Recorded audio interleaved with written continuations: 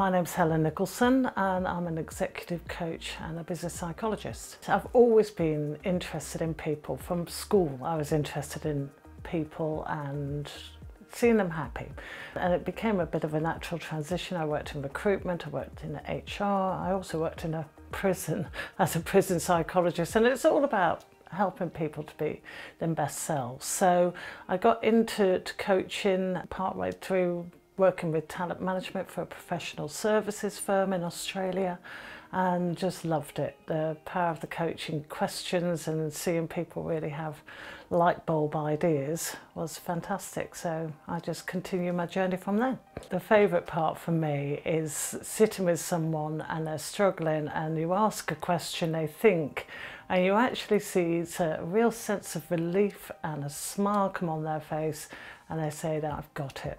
And they feel, you see the confidence and you see them being able to see a path forward with any problem.